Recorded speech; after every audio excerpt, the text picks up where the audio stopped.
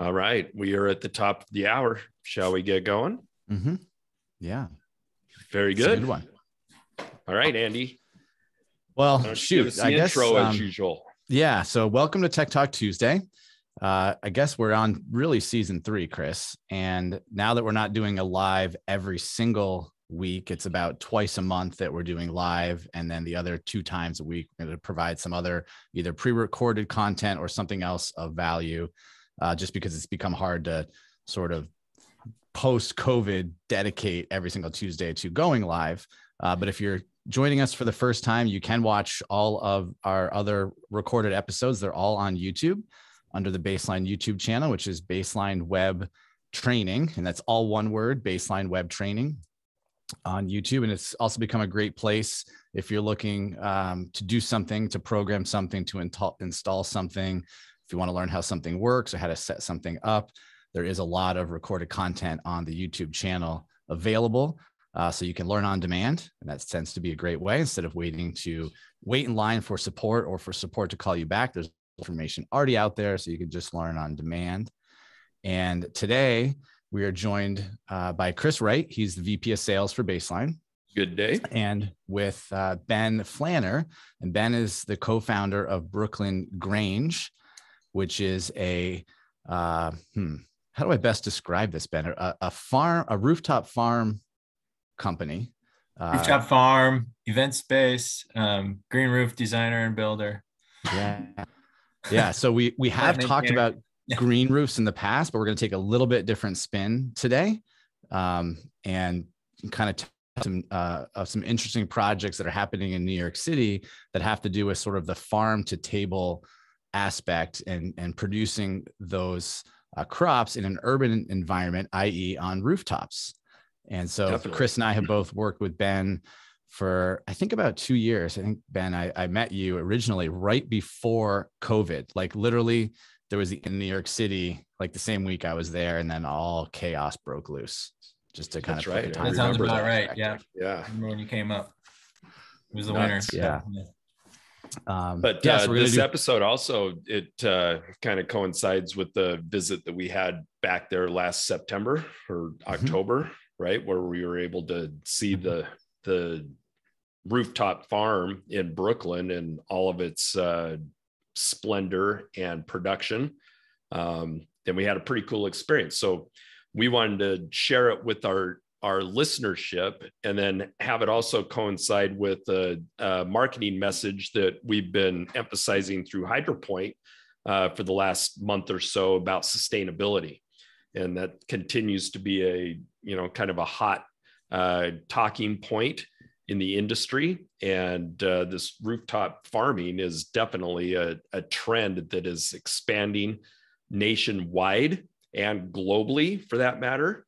And becoming more and more mainstream, and a lot more optics on it that could impact the work that you do as a designer, installer, or a maintainer of a like project somewhere in your region of the country.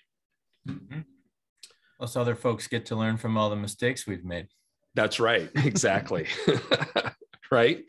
And we know from previous discussions that we've done about green roofs in general and green walls, there definitely is a learning curve. And if you want to talk about microclimates and micro factors in landscape installation and irrigation, amplify that or compound it by tenfold at least once you get on a roof or on a wall trying to do similar things, right? Yeah. And it's actually, Ben, that's a great comment, learning from your mistakes, because whenever you're the first person to do something, or one of the first, you have to make mistakes because the rules haven't really been written yet. You're figuring it out as you go along.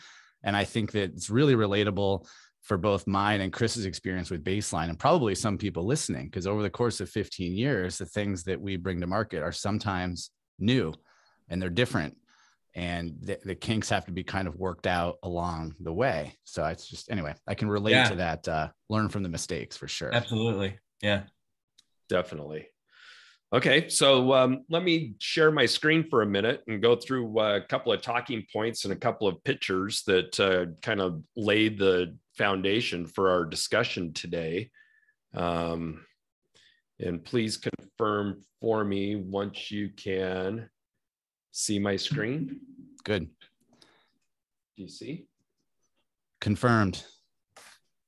Okay, but I'm on the wrong slide. It's okay. This is live, guys, obviously. Yeah, we made sorry. a mistake. Hold on. I don't know how that happened.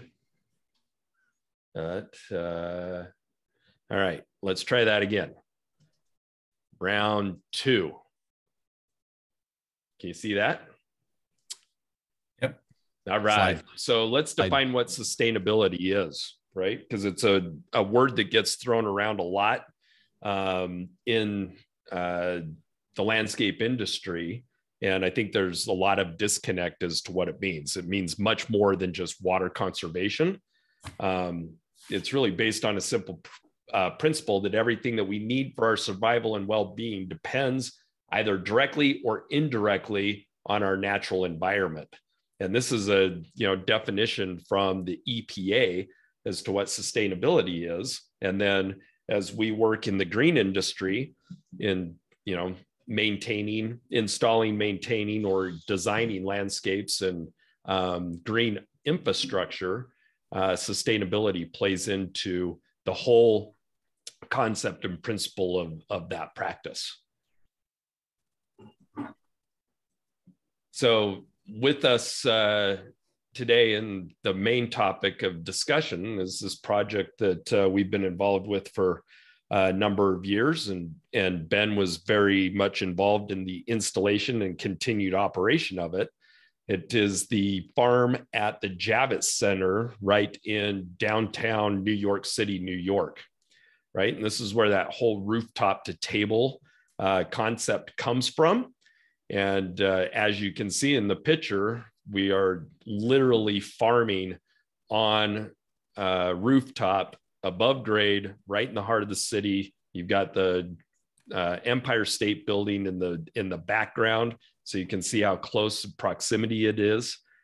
So it's utilizing available acreage in the urban environment to produce food that can be locally used and consumed, oftentimes right on site. Mm-hmm. Hey, Chris. Yep. So we know that Mike Astrom, Northern Designs, assisted with the irrigation design, but I just had this thought, and Ben, you might know, did you help design the actual farm layout up there? Yes.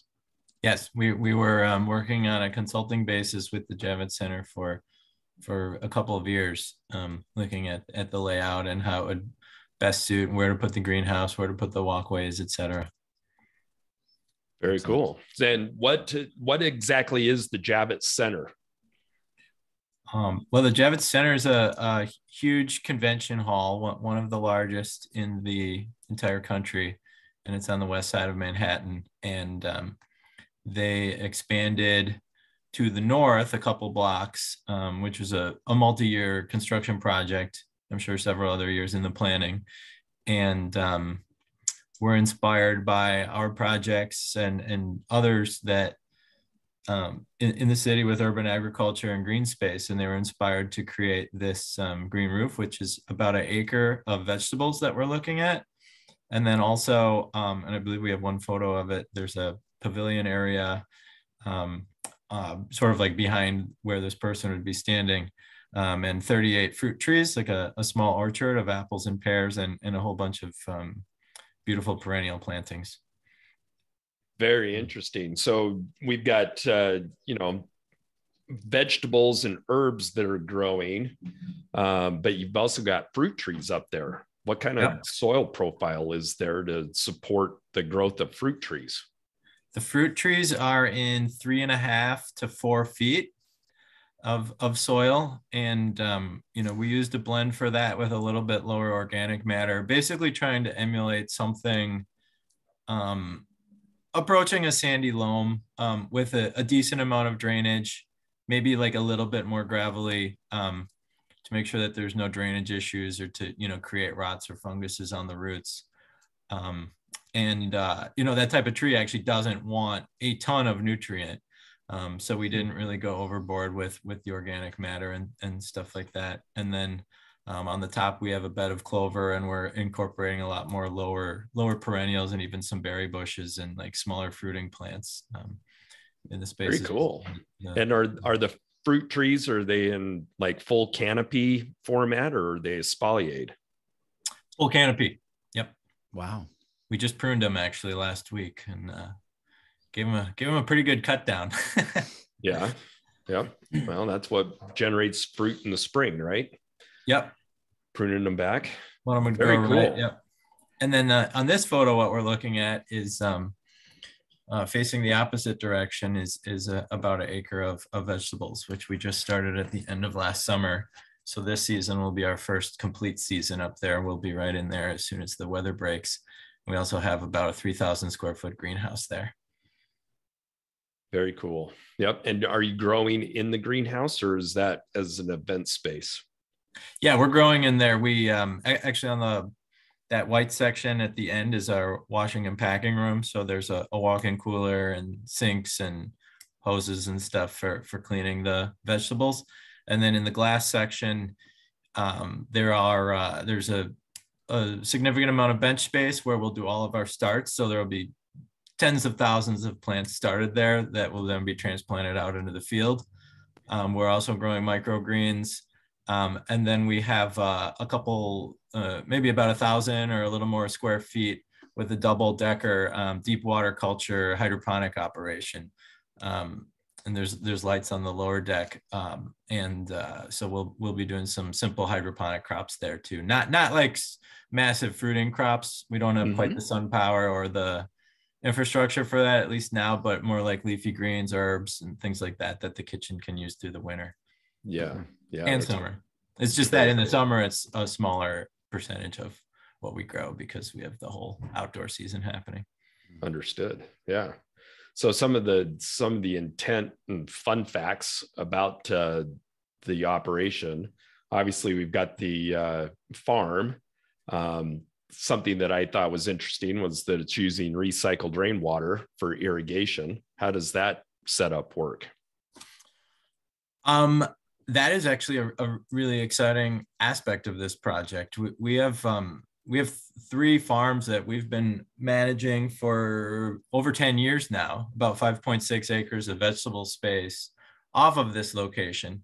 But this location is the first time that we've had significant water catchment, these large cisterns that are actually in the basement of the building. So those will capture a significant amount of the rainwater from all of the different drains that are on the roof, from the green roof area, and also some non-green roof areas that are, that obviously need drainage as well. And it holds it, sends it through a membrane filter, and pumps it back up to us. So we'll be running some biological samples to make sure the bacteria counts stay within a certain threshold that we need it for use on vegetables. And we'll actually use that reused water for our irrigation. And is that the primary water source, or is that a secondary water source? Yes, that'll be the primary water source for the irrigation. We also have potable water for washing and packing, and for the greenhouse, for the microgreens. We'll use chlorinated water for that because the risk threshold's a little bit higher. But we'll be excited to get some data. Every year is going to be different, but the simple kind of back of the envelope calculations show that this should be about the total amount of water that we'll need. And there is, of course, a makeup. So if the tank runs dry, we can use municipal water, but it'll be really, really great to prove that, this certain area, if we collect that water plus some of the excess water from our irrigation, but that should be very small comparatively. If we send it back up, that we can support all these vegetables and the perennials and the orchard. Yeah. Very cool. And then we've got solar up there to add to the sustainable concept. And then obviously we've got water conservation. And then also there's a lot of advantage for stormwater diversion, correct? Yes. Yes, exactly. That's well, that sounds like you did a green roof episode, but that's one of the most major tenets of the green roof industry. That and other ecosystem benefits, as well as a cooling effect, which can actually curb some of the urban heat island effect. But if not the most major, one of the most major benefits of green roofs is the stormwater management. The fact that it can both sponge water and hold it, and also slow it down and reduce those peak drainage moments when we really have a lot of issues with combined sewage overflows and whatnot with our sewage system. Absolutely. Yeah. Yeah. So green roof plus cistern is kind of the Cadillac. That's kind of like the a great place to be. It's just that it takes a lot more infrastructure to install those cisterns. So it's not nearly as common, but we'll see as this project evolves. Hopefully it'll be an inspiration for some others to look into that when they do new construction. Absolutely. Yeah. And we mentioned, at the beginning that this is a trend that's spreading nationwide and globally. Mm-hmm. And Andy, it was pretty random, right, that you were able to witness the right. The media surrounding this type of a project at your home in Traverse City. You want to explain what? So Chris, we're about to show about a 1 minute, maybe less, video. And what's weird is that I decided to watch the news one night. So that's what's really weird. Yeah. You're too busy for the news. I mean, I just don't watch the news, right? Occasionally. So it's one of those occasions I sat down, turned on, the news, which is the television in my living room. And they said, coming up next, roof to table, in New York City, something like that. I'm like, all right, this, I know of one of these projects. Yeah. And sure enough, here comes, your project, Ben, in New York City on my local news station in Traverse City. And I got out my iPhone and I recorded it. So the video that you're going to see is just taken from my iPhone. So the audio is, it's okay. I think you can hear it. You might want to turn up your phone or computer, whatever you're listening here. But this is just a good example of Ben's project getting, national recognition on a small news station, right here in Traverse City, Michigan. Awesome. All right. So let me see if I can get the thing to play. Here we go. The farm is part of a $1 billion expansion from the Javits Convention Center. 18 inches of soil collect and recycle rainwater, producing roughly 40,000 pounds of produce every year. Rooftop gardens like these could be the way of the future. We are increasingly alienated from our food systems. Rooftop farming is a way that we can really connect people directly with the food that they're eating. It is impressive. The rooftop garden also houses beehives that provide fresh honey for the convention center. Facebook. All right. Awesome. A clip to understand it. Yeah. You could probably run a Google search. If you couldn't hear it, I'm sure that clip is just out there in the world. Yeah. I think it's also kind of a good moment for the group on this call too, being that they're, kind of industry specialists and whatnot. Just in the last couple of weeks, we've had some, or we've been giving a little bit of assistance with and hearing about more details about a project in Minneapolis and also one in the UK, just in the last couple of weeks. And I think you're right. There's a lot of energy around not just the agriculture. I think the agriculture is a super important component of it, but also utilizing our roofs in better ways. So they're not just a collection of tar that just has the water hit it and has the sun hit it. But there can be amenity spaces and ways to increase the value and the usage of buildings and ways to get people outside enjoying them and whatnot and growing food. And also a thing that we are super on board with and also very enthusiastic with is creating more ecosystem for nature, for pollinators, more balance, restoring some balance to the city. And what comes with that, with different types of species and whatnot. Yeah, and we'll talk to it in a moment, about cool. the further area of the green roof on Javits Center and how that is a migratory and breeding ground for, different bird species. Yes, the sedum green roof experience also. But as we look at the rooftop farming, that's one iteration of it for urban farming, but there's also a lot of in warehouse growing that's going on as well with vertical farming also, right? Under the indoor operations. Yep. Yeah, indoor operations under simulated light conditions and hydroponic conditions. But the whole point is getting that food production closer to the urban areas where the most consumption is, and not relying on farmland that could be hundreds or thousands of miles away to produce highly consumable food products that we use on a daily basis. Yeah, and I'll just interject here quickly. We have Dan Fike, who's an irrigation consultant in the Wisconsin area, and he just pinged in.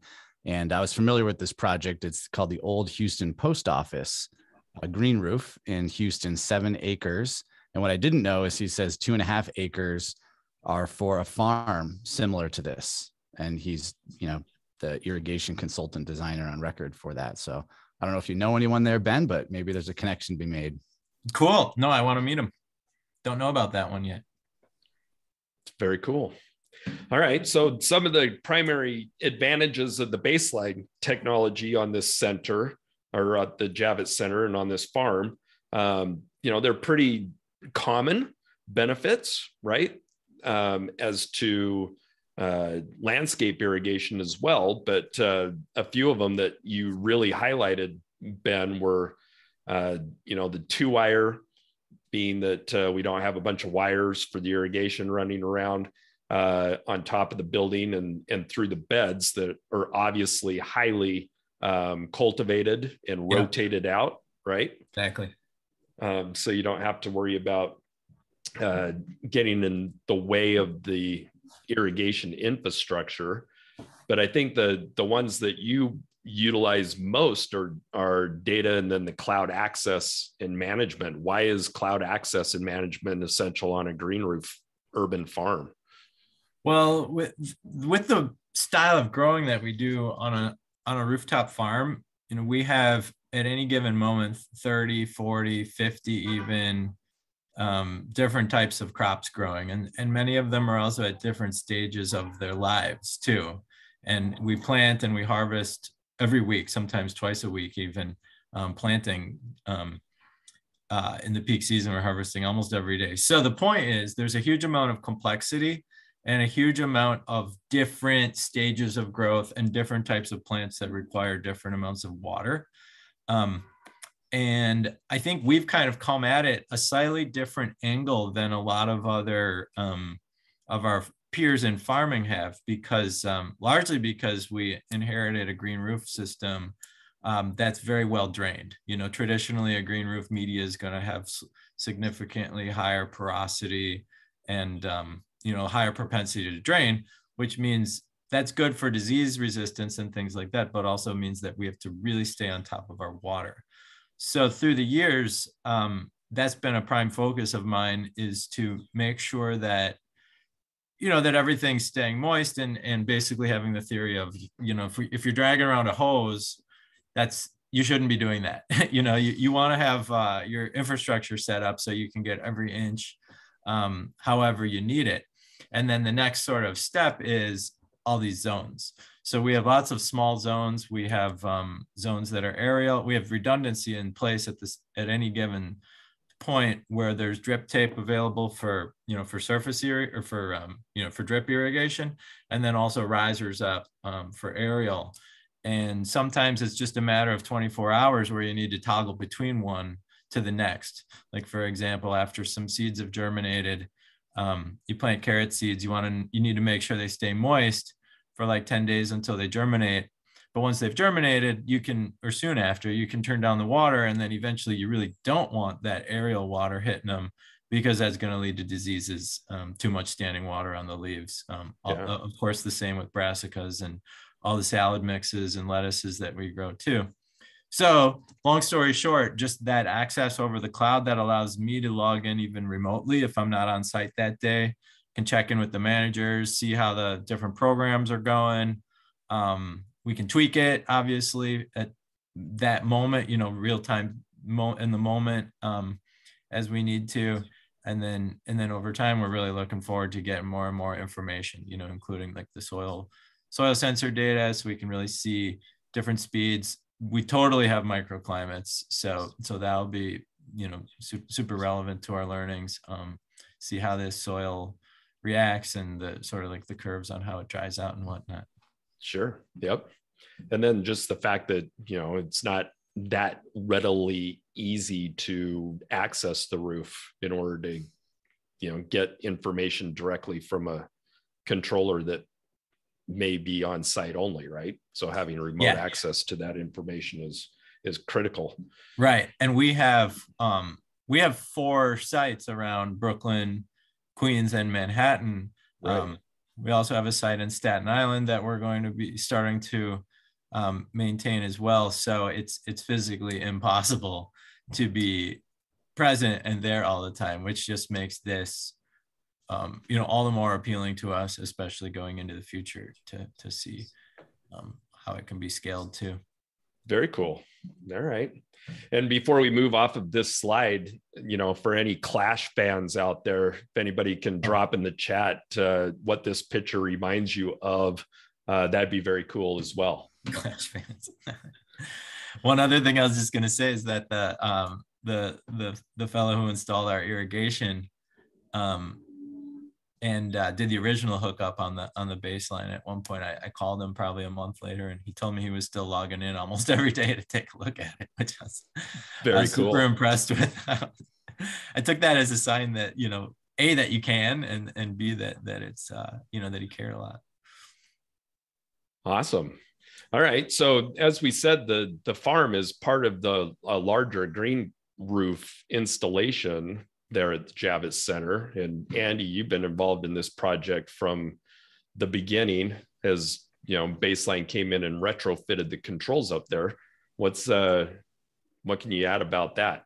Yeah, and this is, let's see, we have 2 minutes left, maybe 3. Mm-hmm. This was originally let's throw irrigation on this new construction project at the last minute, which means the budget was basically, what can you get us for zero? Not Baseline, but originally installed. And so it was just standalone controllers inside, these backflow enclosures. And in about 2018, I think, 2018, we retrofitted all the existing standalone controllers over to Baseline systems and the 3200, which ended up being a combination of 3200 controllers and then wireless substations in order to link everything together, because they had sort of more controllers than they had water sources. And it was kind of a complex retrofit that we were able to do with the wireless substation capability. And so myself, Chris, we've been on this rooftop a number of times. And when you go up there, other than looking at the skyscrapers, you forget that you're in Manhattan. And I would say the same thing's probably true, Ben, on the farm roof, is that it's like you've gotten away. It's a totally different environment. It's really cool. Yeah, we hear that all the time. It's a nice compliment when people come and visit. For sure. And then this green space serves as breeding ground for a bunch of different goals that are native to Lower Manhattan, right? Yeah. So what we'll probably need to do is, so this is maintained by New York Green Roofs, and this would actually be another great tech talk to discuss this rooftop and what it's like to maintain it and manage it.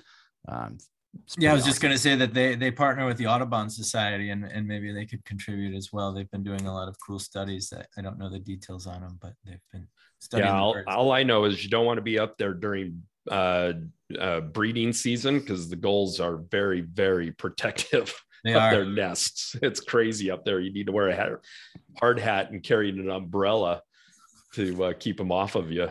It's true. So, another project in Brooklyn. This is Brooklyn Grange. We visited this site also, but I wanted to emphasize, from street level, looking at the building, you'd never know that on top of it is a full-fledged farm operation, right? Yep. That's another one of our sites. That's right. So this is kind of, going outside of convention center or a special type of meeting space or exposition. It's happening in real time on top of real commercial buildings, just in normal neighborhoods. Yep. All right. So we're out of time essentially. And Andy, we've been talking about rooftop to table. Tell us the story behind this cocktail real quick. Well, the story starts that when Chris and I go to New York City, we like to, you might call it an urban adventure. Yes. The urban jungle. Instead of doing some research, finding a restaurant, making a reservation and going there, the best where we find enjoyment is literally just exploring and then finding someplace like in that moment. And Chris and I took a little adventure over to Roosevelt Island, and we took the tram over, and it was right around sort of dinner cocktail time.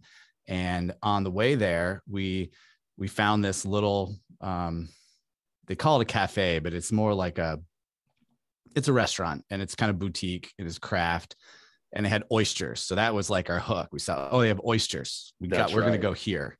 Yeah. We sat at the bar and, ordered a cocktail. This is what I received. Well, that sounds bad. I do remember what it was. If I said I don't remember what it was, that would sound bad. And it had this, decorative garnish, if you will.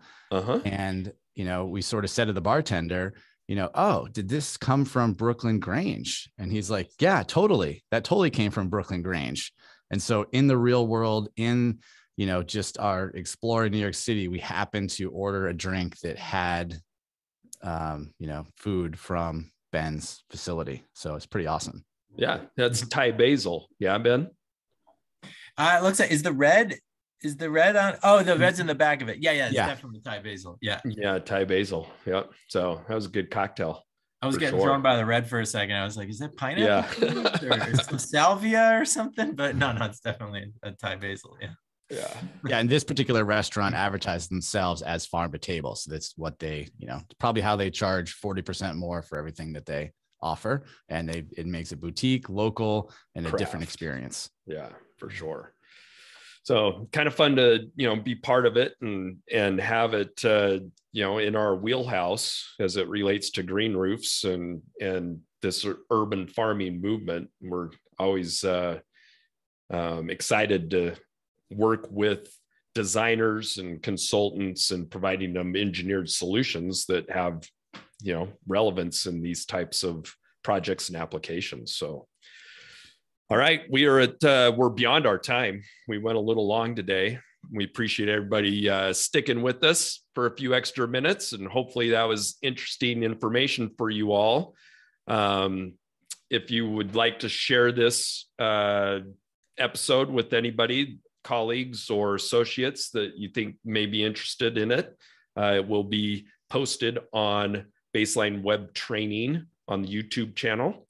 And we will be back in a couple of weeks for another live session with Andy and myself. And then, hey, Ben, real quick, what would be if somebody wants to ask you more questions or learn more or that sort of thing, what would be the best way for them to reach you? I think by email. Can I try to type that in, or I can just say it too? It's Ben, my name, at brooklyngrangefarm.com. And you can find our web. It's the same as our URL. So if you find Brooklyn Grange's website, it's just Ben at. And you got to show your little hot sauce real quick. So Ben also, they grow some peppers on the roof, and he makes his own hot sauce with it. Yeah, here's one of the bottles. We make about just maybe 15,000 bottles a year, but it's a fun thing to do with a lot of our peppers. Peppers grow very well on roofs, and it's something I like. We also make so if you're watching today from Colorado and you like hot sauce, order some Brooklyn Grange hot sauce and then bring it out at your next barbecue or event, and you can share the story. There we go. Yeah. Awesome. All right, everybody. Thanks for joining us. Always a pleasure. Thanks for having me. It was great. Yeah, we appreciate you joining us, Ben. You're a great celebrity guest star on Tech Talk Tuesday. And we failed to mention, Andy, that it's Tech Talk Tuesday on 2/22/22. A lot of twos. A lot of twos. So it's a lucky day. Everybody go out and enjoy it. And we'll see you next time on another live episode of Tech Talk Tuesday. Thanks, guys. See ya. Adios. Okay. Bye.